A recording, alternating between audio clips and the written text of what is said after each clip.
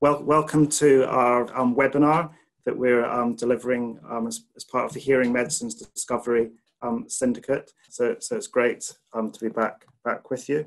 So a few sort of housekeeping notices before we get started. So we've got live speech to text reporting, and if you kind of click at the bottom, you should be able to see a captions button that you can click on, and you'll get some speech to text coming up. So use that if you need that. And we've also got a couple of BSL interpreters. And again, if you need that communication support, that's there to help you too. So I think if the speakers can sort of keep their cameras and mics off when they're not speaking, that'd be fantastic. So I think that's everything to do with the sort of the housekeeping stuff at the moment. So just to introduce myself for those of you that weren't at the last webinar. So I'm Ralph Home, and I'm the Executive Director of Research at Action on Hearing Loss. And so, you know, today in the UK, there are 1 in 5 adults with hearing loss, 1 in 8 adults with tinnitus. And these conditions can have a really kind of devastating impact on people's quality of life, you know, cutting people off from friends and family. So as a charity, you know, we are working to make life fully inclusive for people who are deaf or have hearing loss or tinnitus. And a key part of that is about making sure that in the future there are treatments to prevent hearing loss, to restore hearing for those that have lost it, and to silence tinnitus. So this webinar is you know, a great opportunity for us to kind of step back, have a think about the challenges that we face in developing these life-transforming medicines for the future.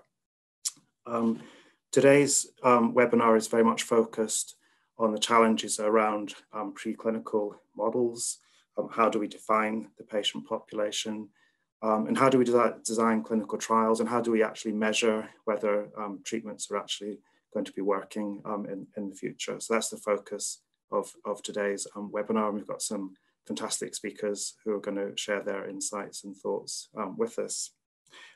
Before I do introduce the speakers, I just want to hand over to my colleague, Dr. Alexandra Gita from the Medicines Discovery Catapult. And she's going to say a little bit more about the syndicate and what we're trying to achieve with that before we get into the webinar. So Alexandra. Thank you, Ralph.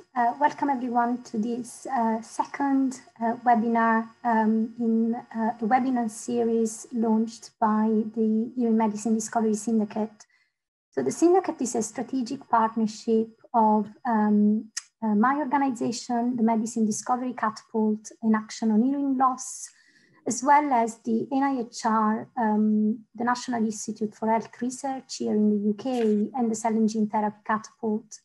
The syndicate was launched in January this year with an aim to accelerate this discovery and translation of new hearing therapeutics, and ultimately to bring better treatment to patients with hearing disorders faster.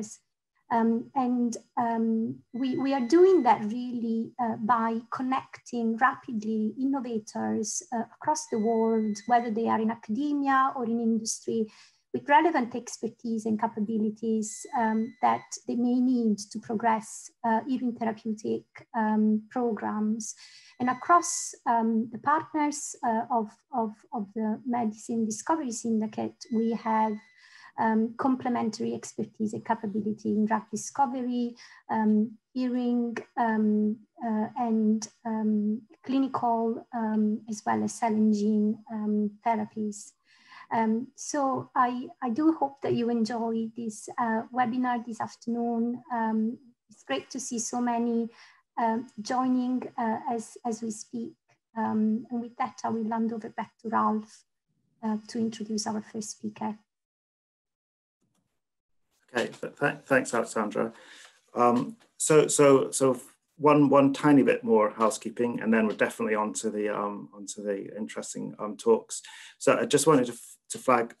You know, we haven't got much time, so we're going to take the questions at the end of the webinar, and so if you'd like to ask questions, please put your question in the sort of Q&A box. Again, if you kind of hover your mouse at the bottom of the screen, you can add your questions there.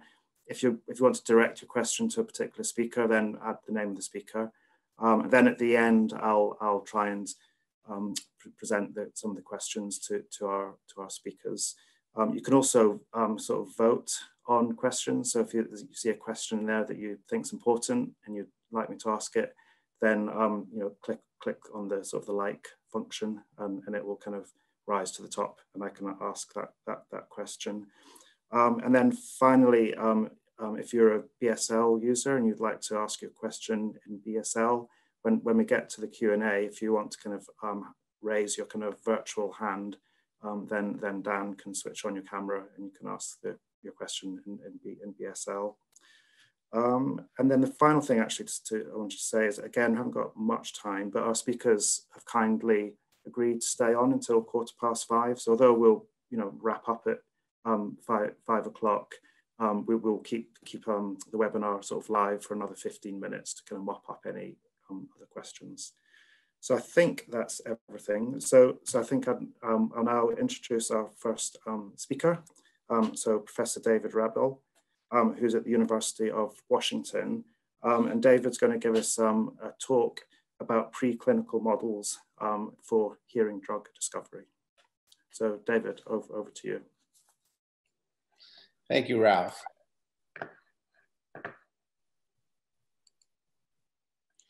Thanks, it's a pleasure to be here. It's quite early in the morning here in Seattle, but it's my pleasure to give, I would say, a somewhat subjective talk on preclinical models for hearing drug discovery. And it's really from the perspective of the work we've been doing here in my laboratory at the University of Washington, and also our experiences starting a small company called Auricula Therapeutics.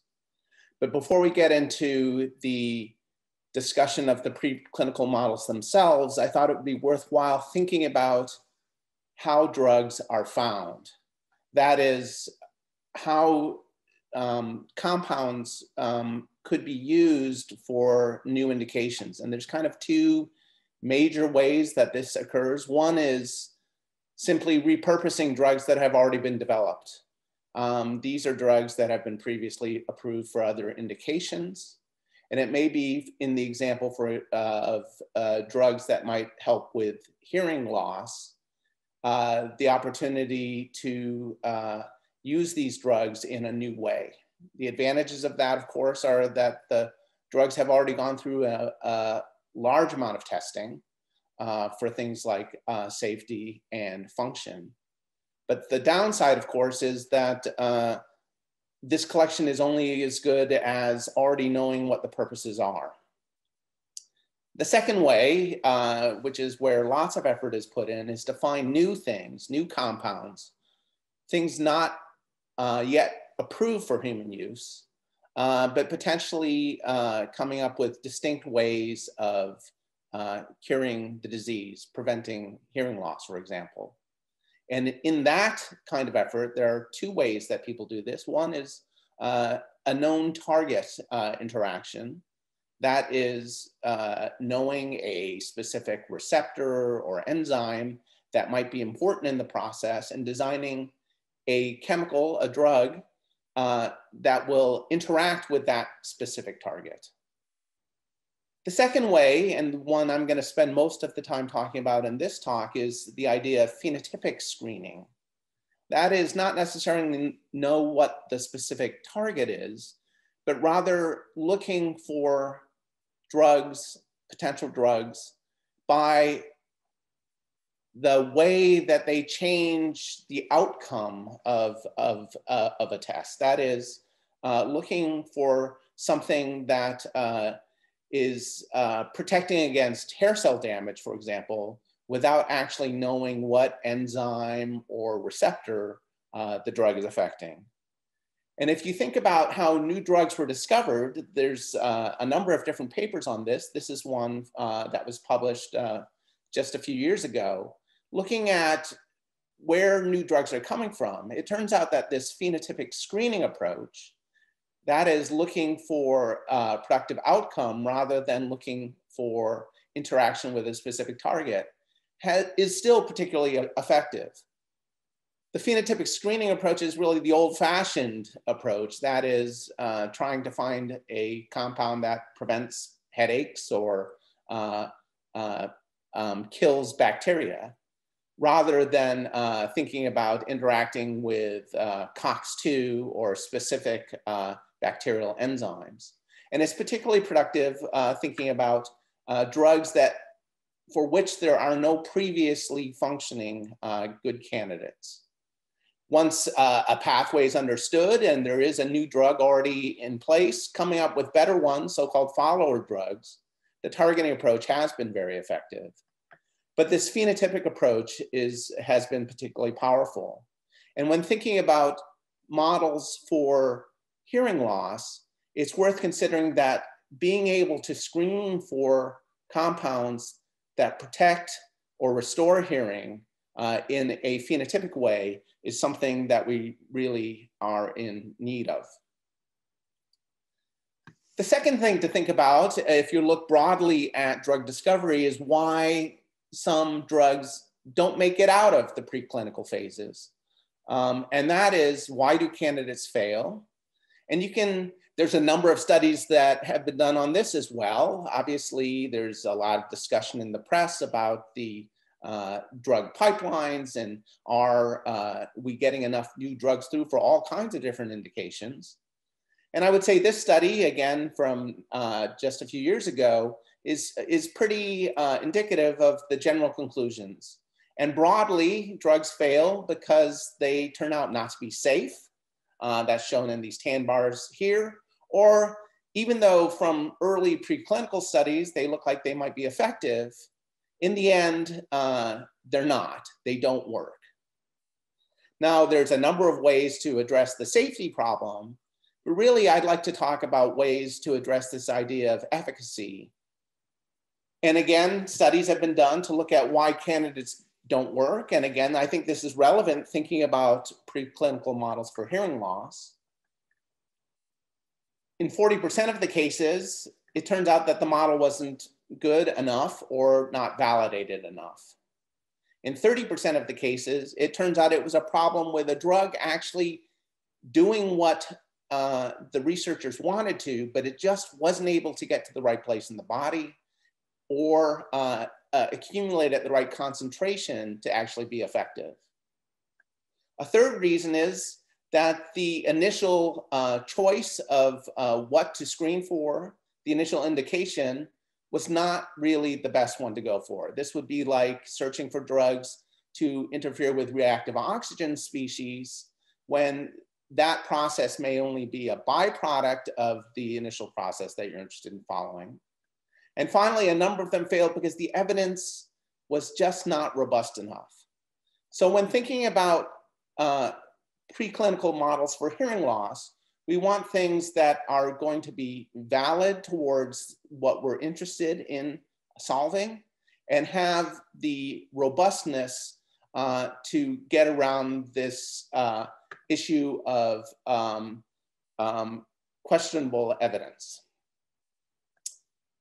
This is a typical pipeline for searching for drugs, and it's rather complicated, of course, but the way you initially come up with compounds, you have an assay that allows you to determine whether one of these many compounds you have are better than the others. That is, they may be more potent in your assay. So this is an initial rapid discrimination step.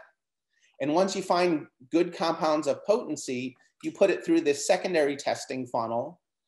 In particular, you do tests like pharmacokinetics, which allows determining that drugs can get into the body, for example, and can be cleared from the body. And toxicology, looking at safety and ability to be metabolized. I'm not going to spend any time talking about this part, which solves hopefully the safety issue, but rather talk about this other part. That is, once you have a lead that's gone through the initial funnel, is how good is it? Is it actually working where you think it is. And if that passes that step and it's acceptable from the safety point of view, now you have to actually put it through a formulation step. It has to be a compound that can be manufactured, it can be packaged, it can be delivered to the patients for the clinical candidates. I'm going to spend most of the talk now talking about preclinical models related to hearing with respect to one specific aspect, and that is damage to hair cells, the sensors in the inner ear for hearing and balance. And there are a number of reasons why these hair cells are damaged. One is the problem of ototoxicity. That is, chemical exposures in the environment result in damage to hair cells, and in humans, often this damage is irreversible. Unfortunately, some of these chemicals turn out to be useful therapeutics taken by patients to alleviate or cure other diseases, and these include compounds like the aminoglycoside antibiotics that are used for severe gram-negative infections, and cisplatin used for chemotherapeutics. There are also other reasons why damage can occur: noise-induced hearing loss, age-related hearing loss. And of course, one aspect of thinking about preclinical models is that there's a huge amount of interest in hair cell regeneration. And are there good damage models where regeneration can be tested? And I'm just going to talk about a couple of aspects of this. Really, is there an ideal model? And thinking about the properties of an ideal model that make it useful for discriminating whether a drug is good or not. One is this aspect of reproducibility. Is the damage that you're causing consistently reproducible, so that when you introduce a protective compound, for example, you can see that there's actually a significant difference. Related is the idea, is the assay discriminatory? That is there enough difference between controls and damage, enough room that you would be able to even see in a reproducible way that there might be partial alleviation? A third aspect to think about is throughput. Can you actually screen a number of different compounds? And then one last aspect that's a little bit of a challenge to think about is how similar is the model to what's happening in human patients? Now, one of the characteristics of human patients is that there's a huge amount of variability in the relative amounts of responses to damaging agents for ototoxicity, for example. And so it may seem that a consistent reproducible assay might be at odds with similarities to human patients. Nevertheless, other aspects of the model, you hope, will share some of these similarities. I'm going to give one example of a recent story that came out of the Lieberman lab that points out some of the challenges associated with hearing models. And that is, it's in this rather complicated slide. I will refer you to the paper that just came out. It turns out that a large proportion of human aging can be thought of as a consequence of loss of outer hair cells. And the question then is, are the models that are currently being used for animals, models for human aging, do they match that? And in some cases they do, and in some cases they don't. A second way to consider models is thinking about this causing damage that you can use for looking at hair cell regeneration. And there's been an excellent model developed by Ed Rubel and Jenny Stone using the diphtheria toxin receptor expressed in mice in hair cells, so that when diphtheria toxin is introduced, these hair cells are killed.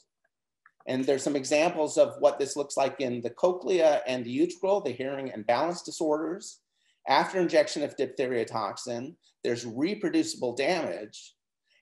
In the cochlea, hair cells don't come back, but this consistent reproducible damage allowed these researchers to discover that there was actually some functional recovery.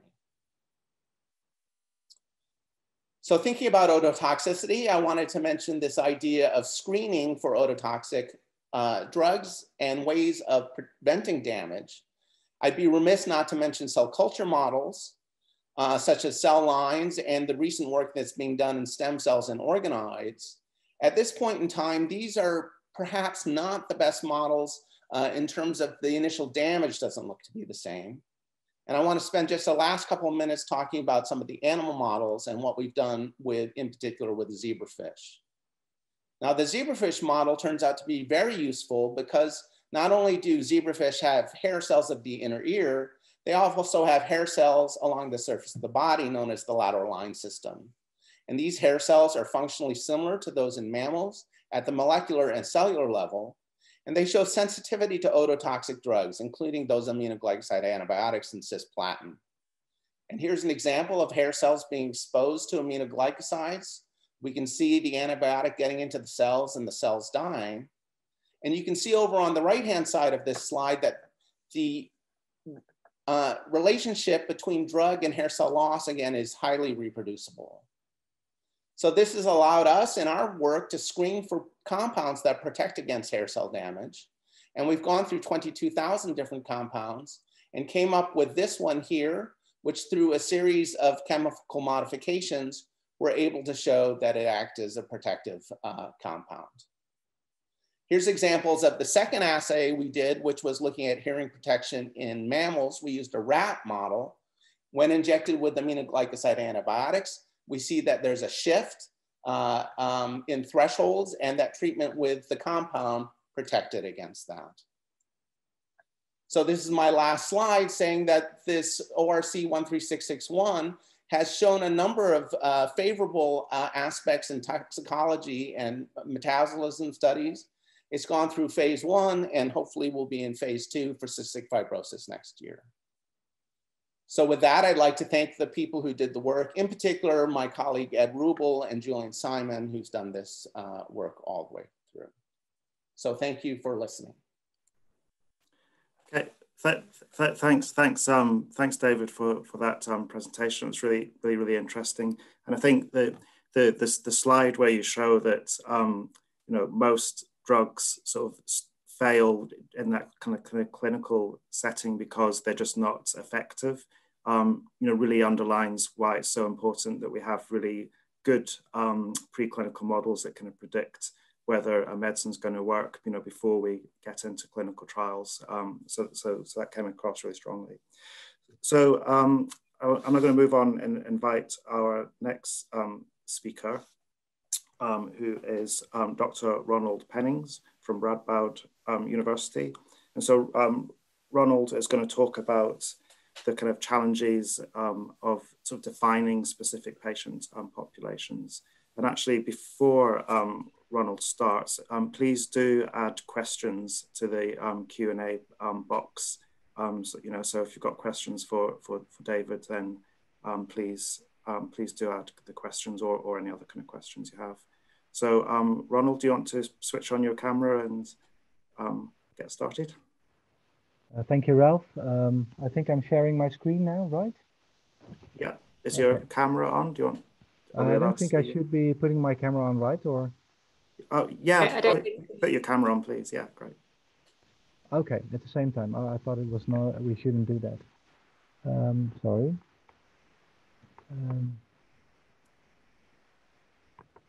There we go. Okay, thank you very much, Ralph, for this introduction. First of all, I would like to thank the organization for giving me the opportunity to present this lecture. It's an interesting time at this moment with COVID-19, but not only COVID-19 has a serious impact in our daily life, but also inner ear therapy, in fact, is influencing our lives, I think. And I'm an ear surgeon, so I think we need to prepare ourselves for the introduction of novel therapies in the clinical field. And not only we should prepare ourselves for using these novel drugs for our patients in order to try to restore hearing loss, but also to prepare ourselves for the evaluation of these novel drugs in clinical trials. So when you are setting up a trial, you have to think of the design of a trial. You can use the methodology. You have to you know, make decisions on whether you're going to use an open label study or whether you're going to do a placebo-controlled study. And this is just the first step. And then defining patient populations is the next step. And that's the main part of what I would like to talk about today, because I think that defining a patient population is very important for the evaluation of your effect in your result. Other things that are important in trial design are the evaluation of subjects before you administer the novel drug, then how you are going to administer the drug itself. Will it be via an intratympanic injection in the middle ear, or via an intracochlear injection during surgery, or other ways of administering novel drugs. And then obviously you want to evaluate the effect of the drug, and then you need to file these results in an ECRF that you need to build as well. And finally, you need to analyze all the data to come to a conclusion whether it's effective and safe or not. But defining patient populations is the main topic of this presentation today. And I would like to outline that by this picture of the cochlea. The cochlea is a complex organ. It's lying isolated within the petrous bone, and it's surrounded by a thick otic capsule covering and protecting the delicate structures inside. And inside the cochlea, we identify different sites that are involved in mechanotransduction, for example, the hair cells, or sites like the stria vascularis that play an important role in ion homeostasis or signaling. And this is important to realize because when you, for example, develop a drug that regenerates hair cells, and you apply that to subjects, when you apply that to subjects, David, can you maybe turn off your microphone? Thank you. If you apply that to subjects who have a hearing loss that is not due to a defect in the hair cells, but for example, due to a defect or dysfunction of the stria vascularis, then the treatment effect, the response of the hearing on this intervention may not be as good as you want it to be. So being able to select the correct subjects for your study will also influence your treatment response and create a better result from your study. So we can do that via biomarkers. So what is a biomarker? A biomarker is a characteristic that is objectively measured and evaluated as an indicator of normal biological processes, pathogenic processes, or pharmacologic responses to a therapeutic intervention. So this means that biomarkers are important for the identification of your patient population for a trial, but it's also important to use it in your evaluation of a therapeutic intervention. So I've listed some examples of biomarkers in hearing loss, and the first one is obviously audiometric evaluation. Just a very plain pure tone audiogram already tells us something about what is going on inside the cochlea. If a subject has a high frequency hearing loss, then we all know that the higher frequencies are more affected and that the basal turn probably shows more dysfunction compared to the apical turn of the cochlea.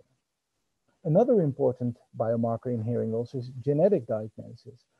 A genetic diagnosis may provide us with background and insight in what is going on inside the cochlea, and I will go into more detail on that later on.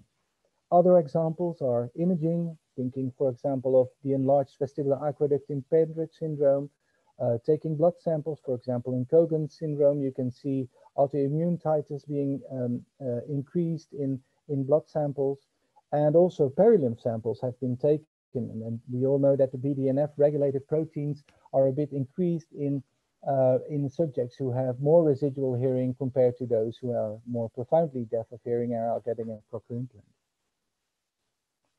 So focusing a bit more on genetic diagnosis. So in the Netherlands, we use exome sequencing to diagnose our patients, and we are very fortunate that that this type of genetic screening is fully reimbursed. And we use a hearing impairment gene panel. So the exome is sequenced, but we only focus on 206 genes that are involved in non-syndromic and syndromic hearing loss. And roughly about 400 exomes per year are being run inside our laboratory. 170 samples are being sent in from our outpatient clinic, and 240 are being sent out from centers, academic centers in the Netherlands, whom we are collaborating with at a national level in the Tovenel consortium. And we are very fortunate because we can also use the exomes for identification studies of novel deafness genes. So what comes out of these studies? We have seen that in a retrospective national cohort study that in roughly about 30 to 35% of the patients that we are performing an exome on, we identify a genetic cause. And we also have shown that it is highly heterogeneous. It's not 2 or 3 genes that are responsible for 95% of the cases. It's highly heterogeneous. So many genes have been identified in only 1 or 2 cases, as this slide is showing. So if you then think about the genetic diagnosis, you also have the opportunity, especially when it runs in families, to do a more thorough phenotypic evaluation. And that is shown in this slide. Already 2 decades ago, we developed the concept of age-related typical audiograms. And this is just a linear regression analysis performed on thresholds of patients on the left side from families with a dominantly inherited trait of hearing loss. And on the right side, this is an overview of recessively inherited phenotypes. And what you can see is that with decade steps, hearing progresses over time. And it helps us to build a view on how the natural disease progression occurs in these types of hearing loss. Sorry about that. So this also means that we can use this to evaluate, we can use this for the counseling of our patients in our clinics, but this is also very useful as a baseline for the evaluation of genetic therapies in the future.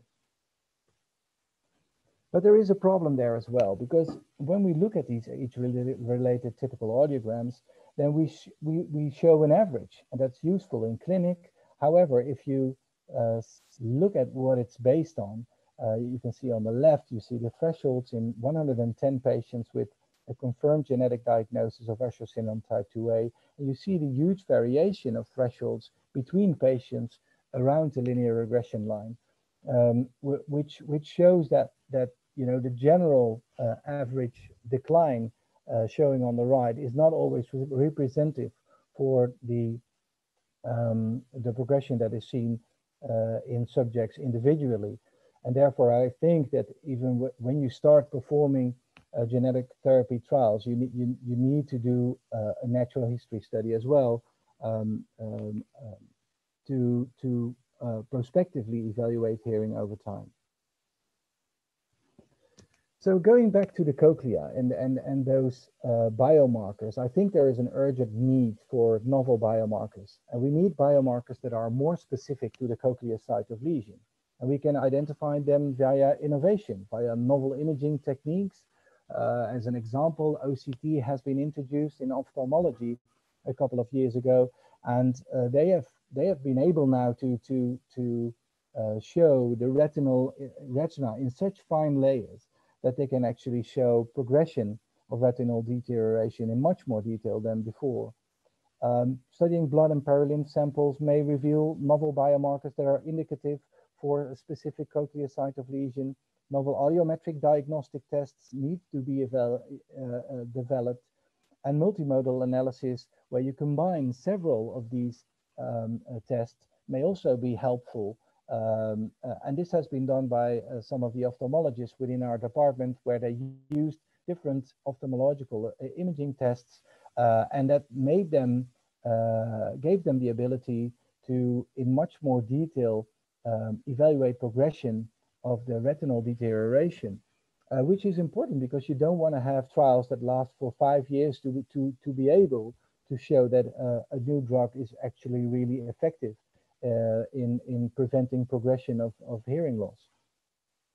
And finally, I think when you study patients with a genetic diagnosis of hearing loss, you will be able to maybe reveal a cochleocidal lesion based on the fact that the genetic expression profiles link a specific gene to a specific function in the cochlea. So when you use deep audiometric profile, this may be able to provide you with more characteristics of that specific cochleocidal lesion. So again, audiometry alone probably is not enough. It is an important biomarker, but it's a very crude measurement. And we all know that speech perception is not correlated with the pure tone average.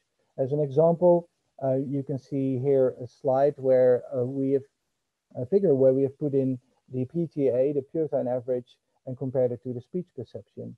And you can see the line for DFNA 9 showing that at an 80 dB pure tone average, the speech perception in these subjects is 50%, whereas for DFNA 2026, at this moment, at 80 dB PTA, the speech perception is 100%, making a big difference because the patients with DFNA 2026 probably will benefit from a hearing aid, whereas those with DFNA 9 are candidates for cochlear implantation. So we think that deep audiometric profiling, where we use psychophysical tests and objective measures, maybe even combined with multimodal analysis, may help us to identify novel biomarkers that are indicative for site of lesions in the cochlea. And this is something that we need to use on subjects with a genetic diagnosis of hearing. In conclusion, I think we can state that inner ear therapies are approaching the clinical domain and we need to prepare ourselves for that. There is an urgent need to develop novel biomarkers to identify the specific cochlear site of lesion. And we feel that obtaining a genetic diagnosis for hearing loss is not only important to identify those subjects that may be candidates for a genetic therapy trial, but also are very useful subjects in whom we can perform deep audiometric profiling in order to establish a cochlear site of lesion. Thank you very much for your attention.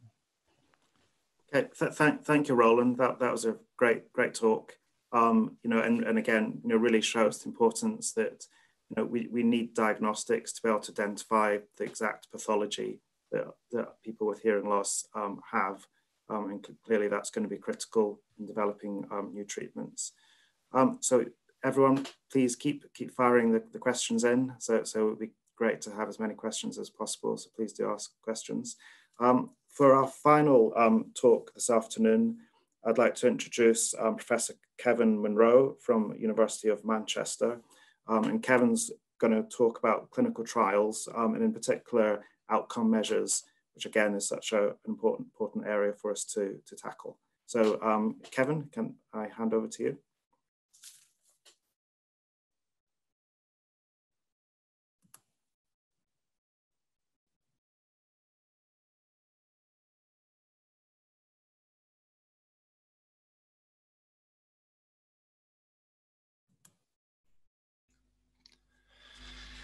Thank you. That was interesting. We could have done the presentation in reverse. I'm assuming you can see my slides and that you can hear me now. Is that the case? It is, yeah. Yes, good. Thank you very much. So thank you for the invitation. Let's start with James Lind, who's generally accredited with conducting one of the first clinical trials. He took 12 sailors with similar severities of scurvy. He had 6 different treatments, cider, vinegar, fruit, and 2 sailors were given each and living under very similar conditions. Only the sailors who received the vitamin C, the fruit, got better. So as I say, James Lind's generally credited with one of the first clinical trials. A simple definition of a clinical trial is a research study where people are prospectively assigned to one or more health interventions and to evaluate the outcome on their health. There are different phases of trials depending on the purpose. The early stage first in man trials are known as phase 1. They're exploratory in nature, use a small number, usually healthy individuals, and investigate things like safety and dose. Moving along to the right side of the screen, phase 2 trials are looking for a preliminary estimate that the treatment might be doing some good. Phase 2 trials might also be looking at feasibility or a pilot study ahead of a main trial. They're usually a relatively small number of participants who have the condition that you want to treat. phase 3 are more the definitive trials, the trials that could actually change clinical practice. So we're looking for good quality evidence that the treatment benefits the general population with the condition that you want to treat. And these trials are frequently designed and called randomized control trials. So randomized control trials, or at least well-conducted randomized control trials, rank very high in terms of the quality of evidence they provide. And this pyramid structure is often used to illustrate the ranking of evidence. And you'll see that randomized controlled trials and reviews and meta-analysis combining the results from multiple RCTs are at the top and ranking well above opinion and observation, although I think there are some people that have social media at the top of these pyramids. So here's a simple randomized controlled trial, not too different from what James Lind did. A sample of participants from the population of interest are randomly allocated to receive either the experimental intervention in the green box or the control intervention. And in this example, there is only one experimental intervention, but you'll recall in the James Lind scurvy one, there was a variety of interventions. The comparator or control condition might be standard or usual care, or it may be something like a placebo or a sham treatment. So I probably at this point should also add that some studies have a crossover design where participants are split into groups and randomized to the order that they receive both treatments, so they're acting as their own control.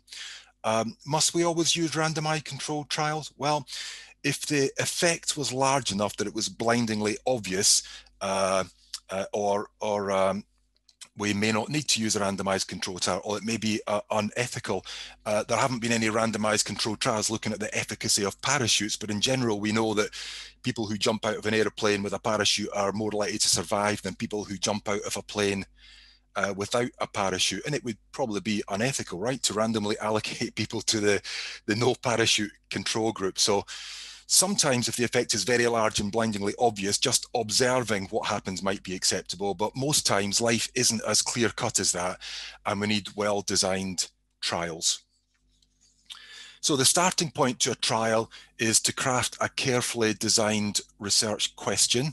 Research questions often take this format, the PICO format, where the P stands for population, I for intervention, C for control, and O for outcome.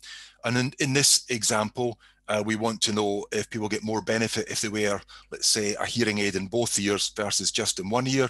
So a carefully crafted PICO question here is, what is the clinical and cost effectiveness of 2 hearing aids compared to 1 hearing aid, and for adult onset hearing loss with edible hearing in both ears?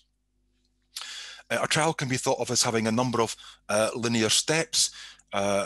Pre-trial stages where we're preparing the application and trying our best to secure funding. Once that's been achieved, we set up the trial. That might involve signing contracts, getting ethics approval, recruiting sites.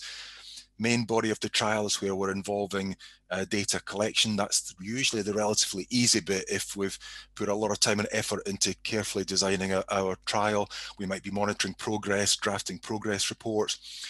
At the end of the trial, we have to lock down the data in a database, analyze the results, and disseminate the findings. And running through each of these stages, I have this black vertical line, patient and public involvement. More and more, we're appreciating the benefits of involving stakeholders like public and patients to ask them, how important is the research question?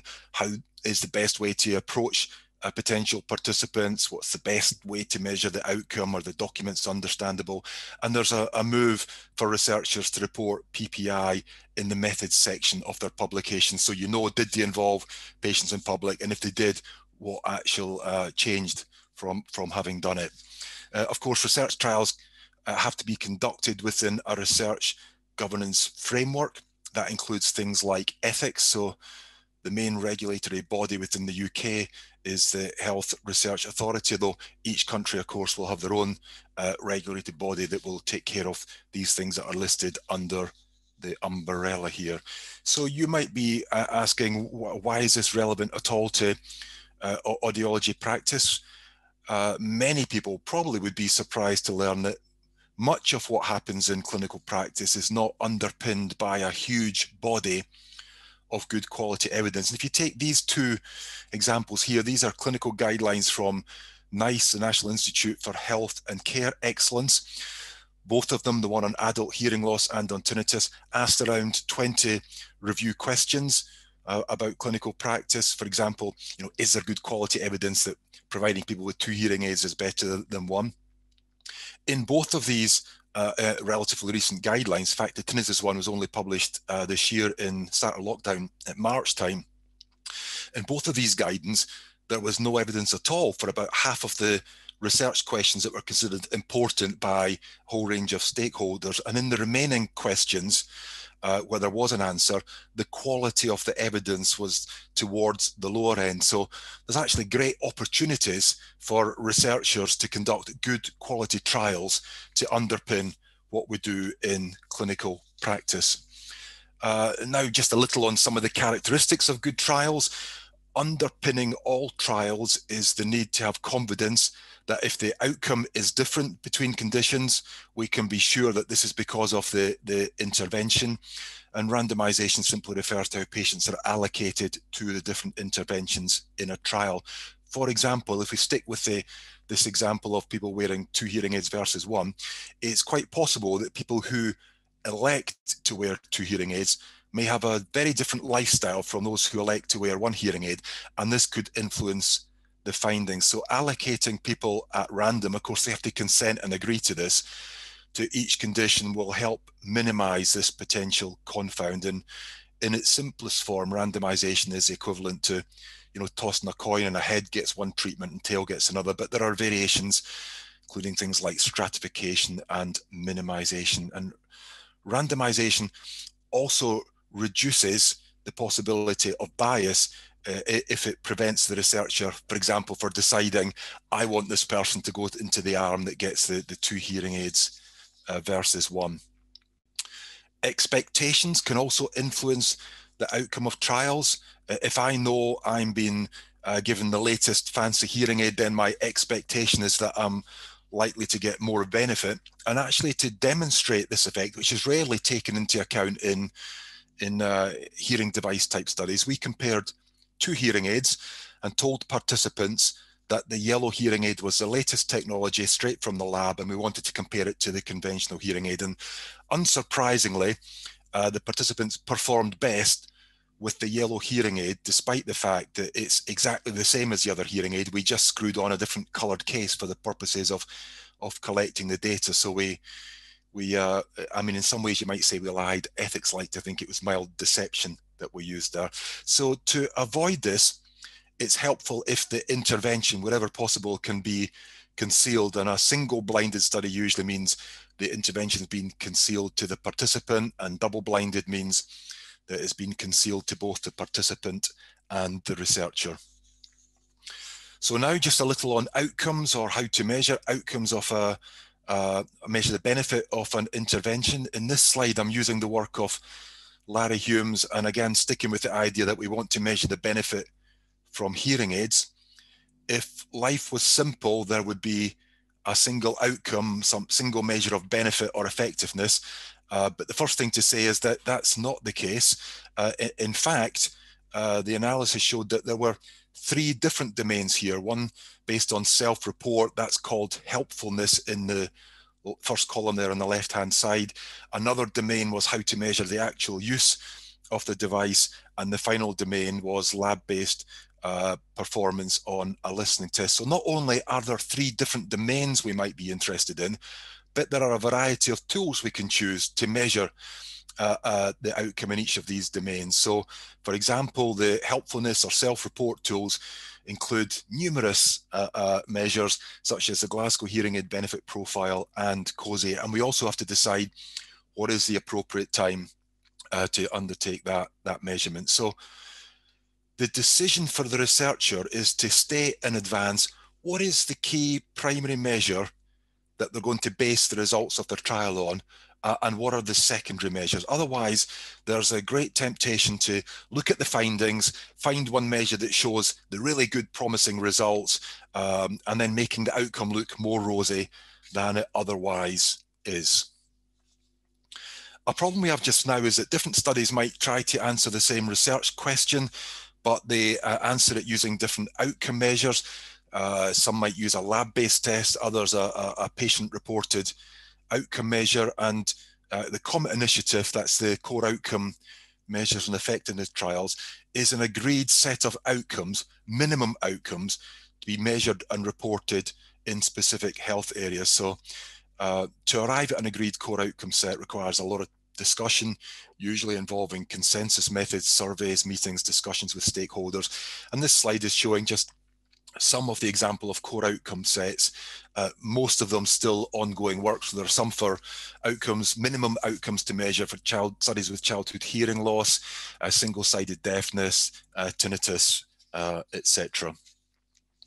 And this brings me to health-related quality of life measures. So by quality of life, I'm referring to sort of mental or emotional functioning and feelings of well-being. So there are some generic measures that policymakers like that are independent of the condition. So you could take a measure and apply it to people who need hip surgery or brain surgery or hearing aids. So this means that generic measures have wide applicability, but they may miss some important aspects of person's experience. And actually many of the generic measures that are used today would do. If you were to wake up tomorrow having completely lost your hearing in both ears, you probably could still feed yourself, dress yourself, walk up and down stairs and whatever, but that doesn't deny the fact it could have an absolutely profound impact on your quality of life.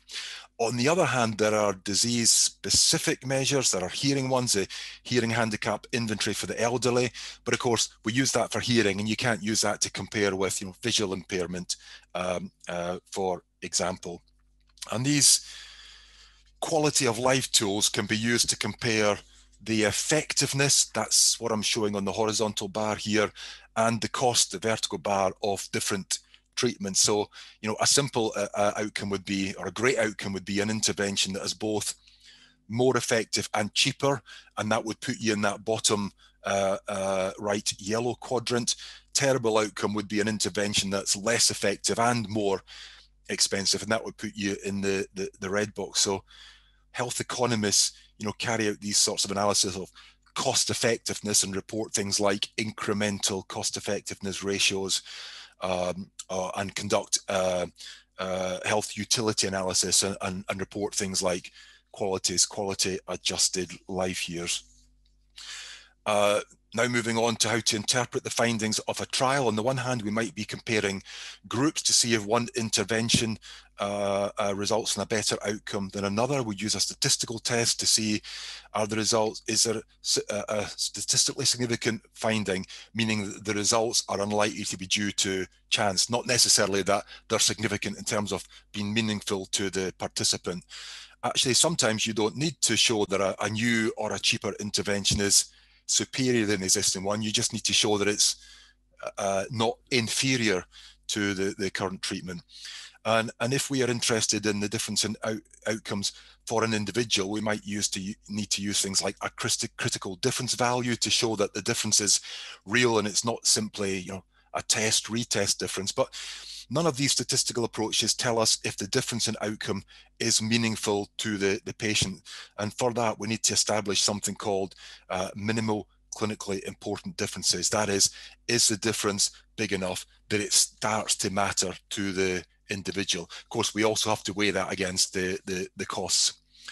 This slide is simply to remind me to mention that there are recommended and standardized ways of reporting clinical trials. CONSORT, it stands for Consolidated Standards of Reporting Trials. One of their recommendations is to use a flow chart, this one on the left, to show the progress through a trial. And there's also a checklist of the sort of information that we should always remember to include in our trials. And to finish with, just because a trial is published doesn't mean it truly reflects the outcome.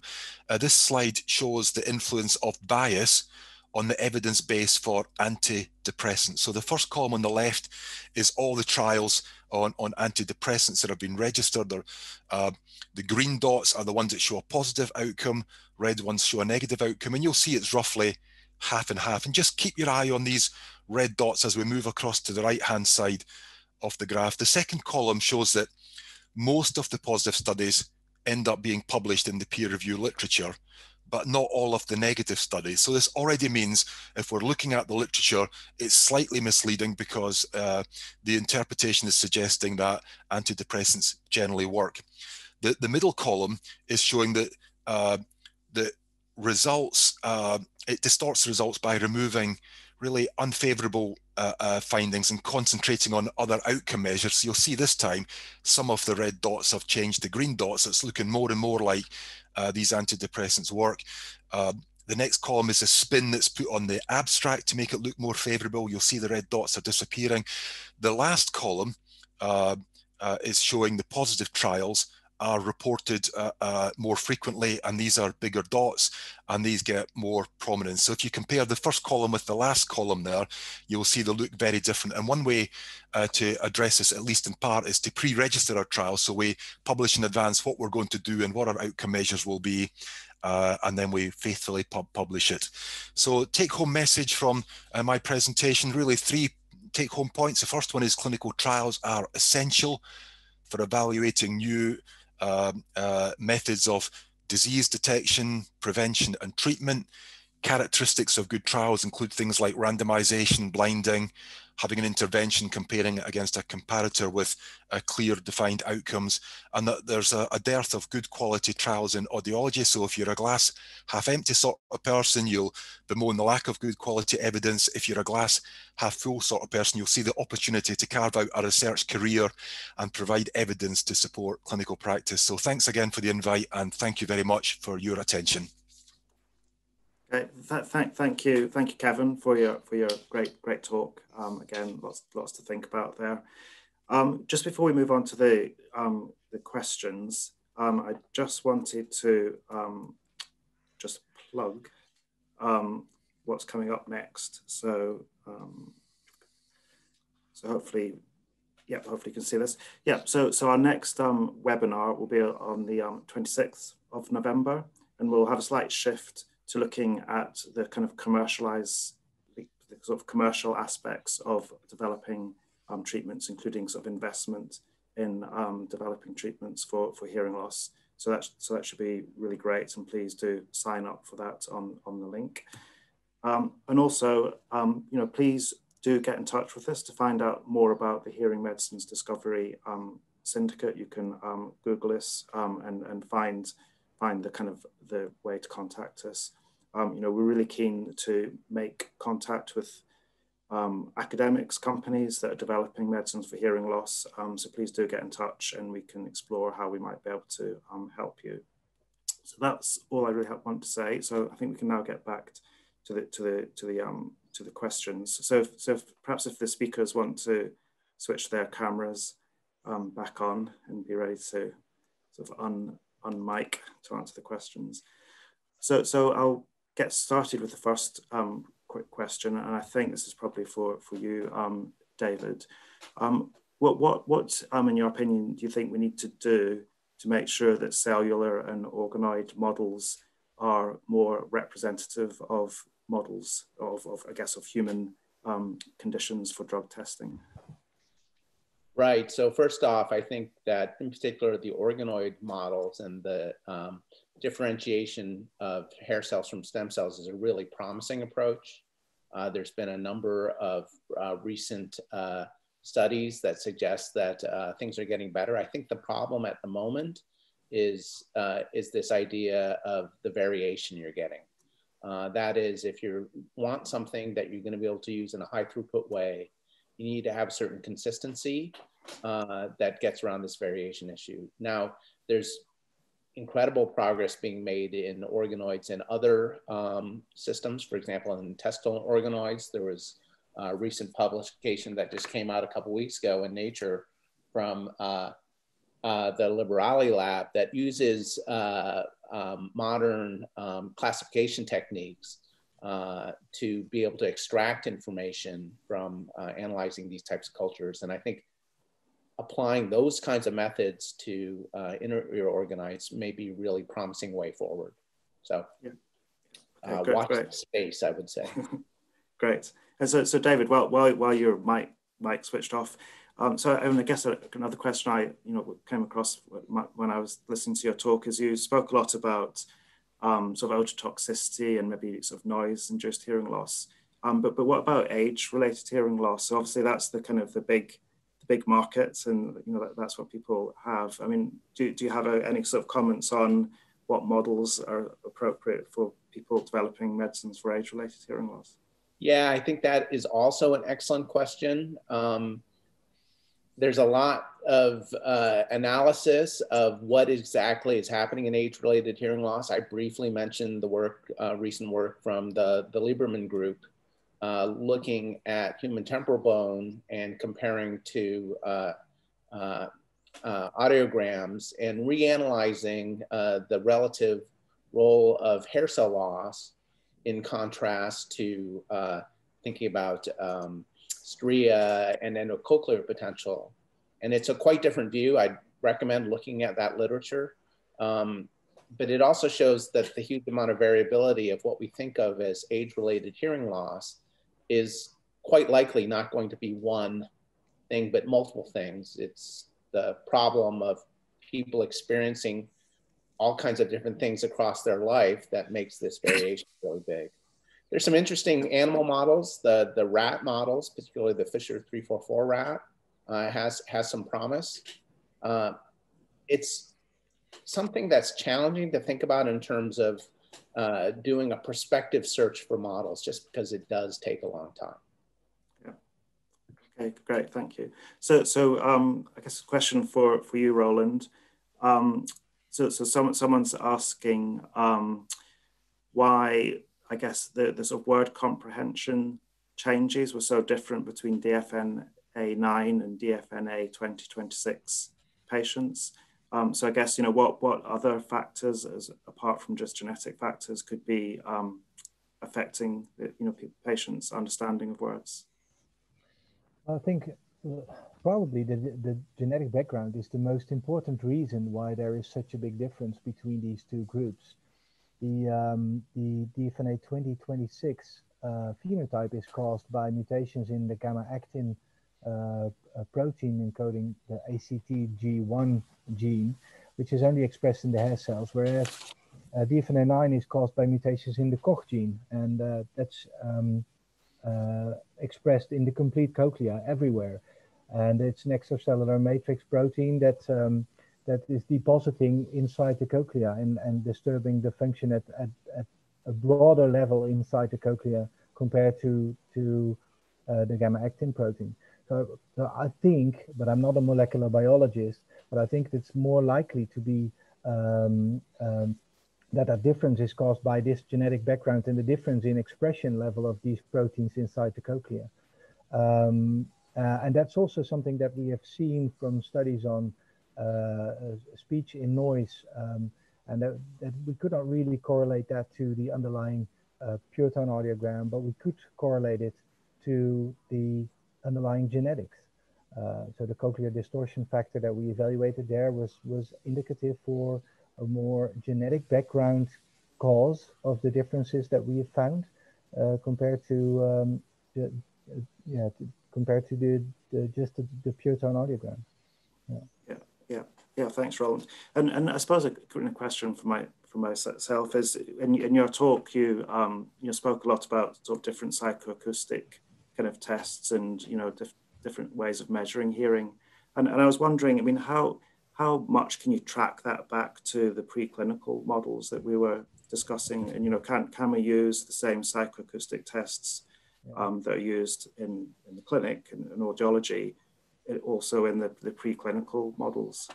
Yeah, I've got a great example of that. We studied a couple of years ago families with DFNA 13, which is a dominantly inherited mid-frequency hearing loss. And the gene is involved in the tectorial membrane. And what we saw in these subjects that we've tested with loudness scaling, so they have to scale how loud a sound is.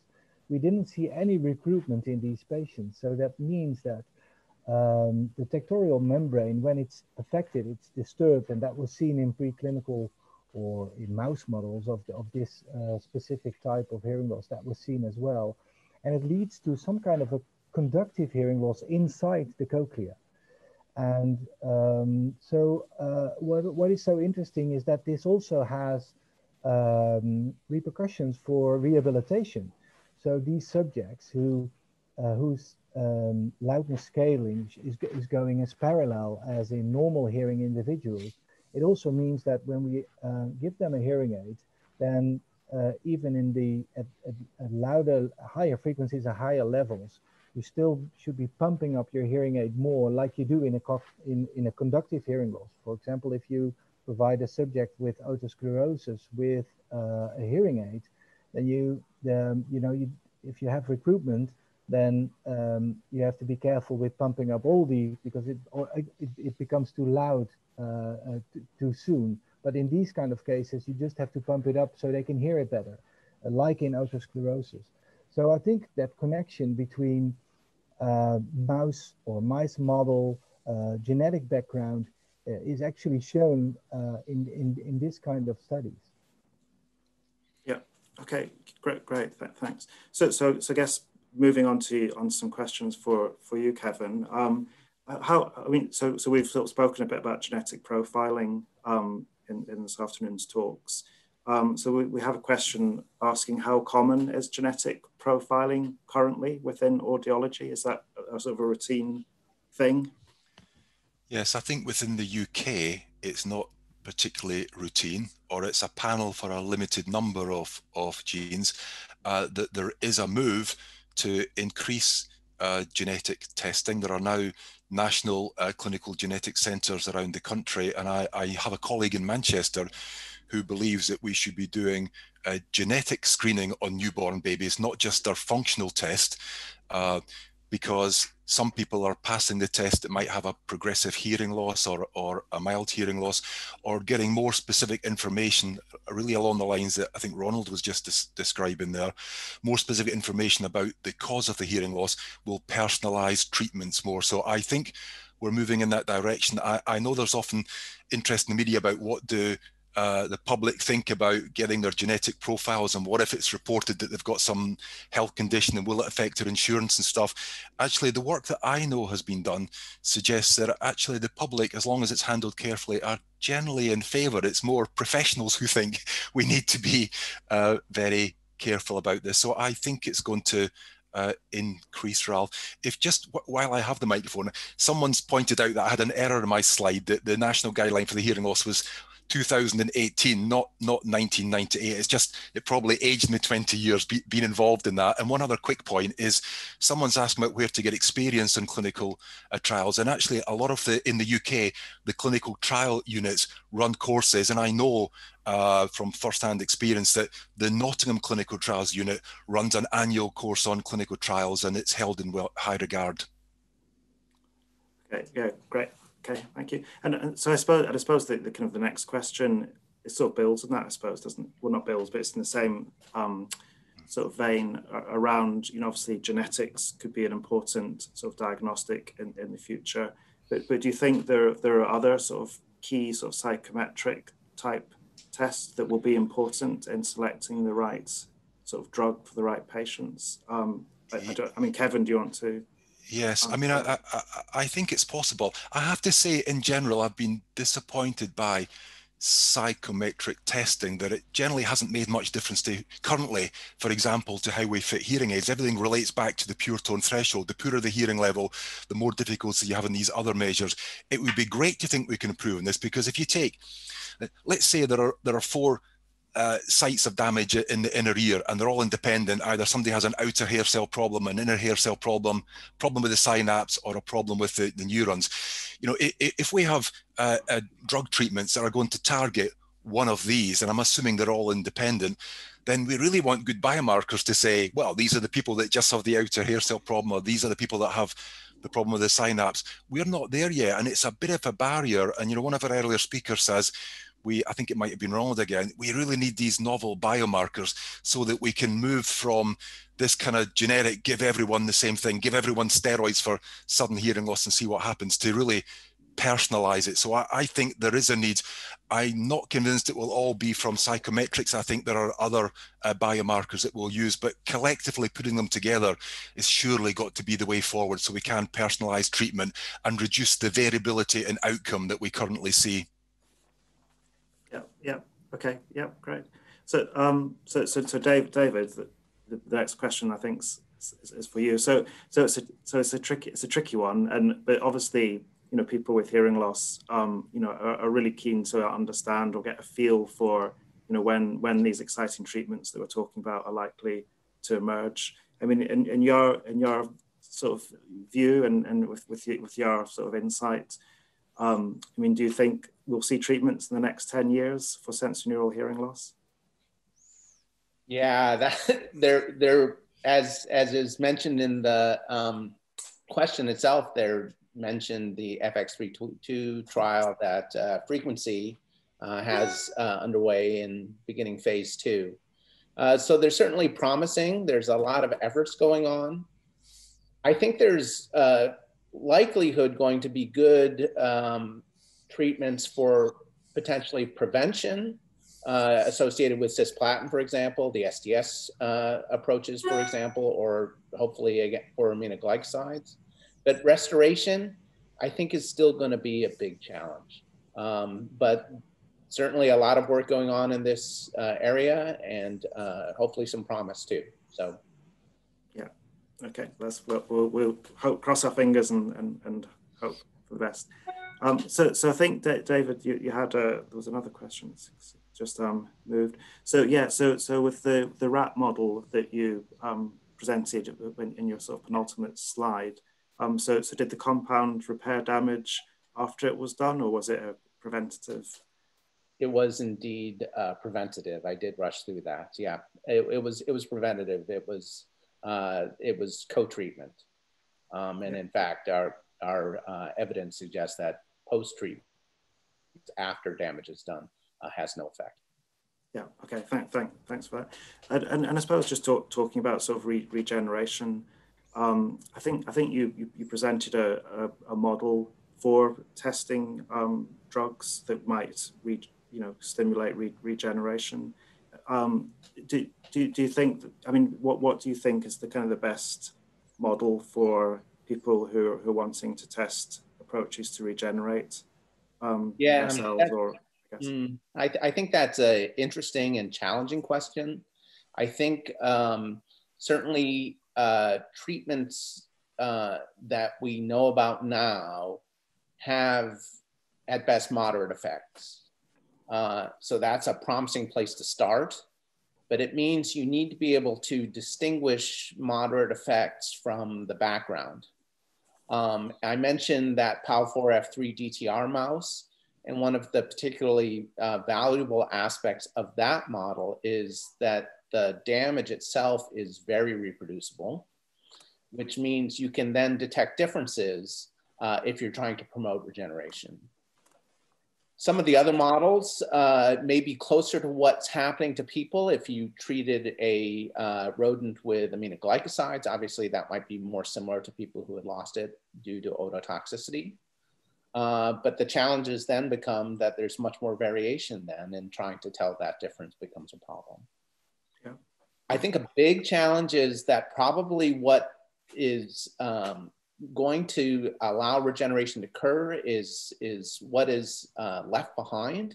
That is what the surrounding cells that aren't hair cells have the capability of doing.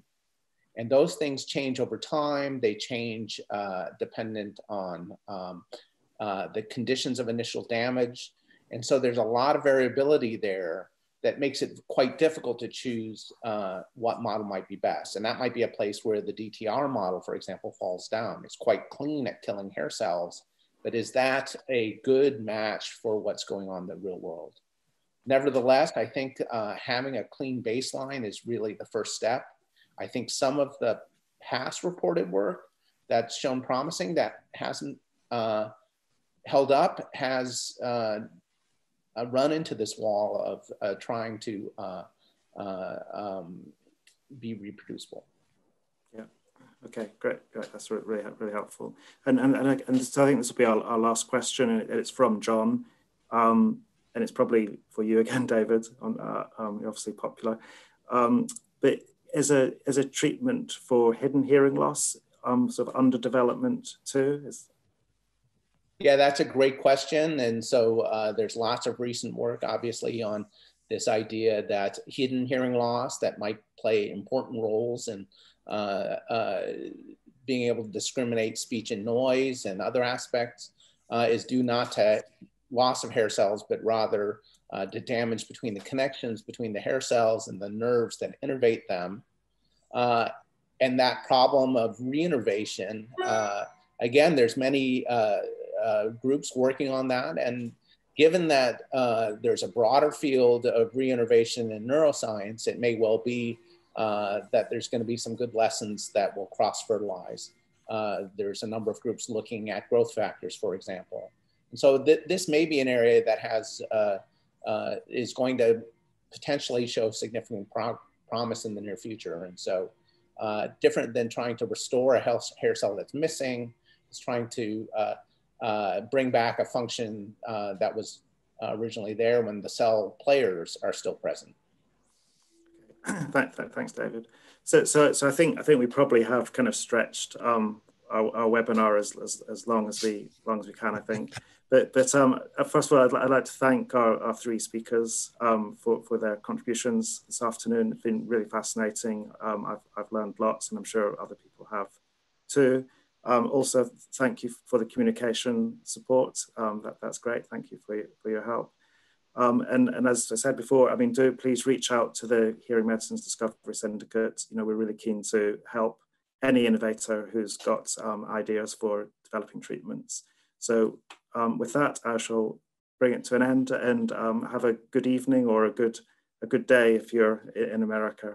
So goodbye, everyone. Thank you.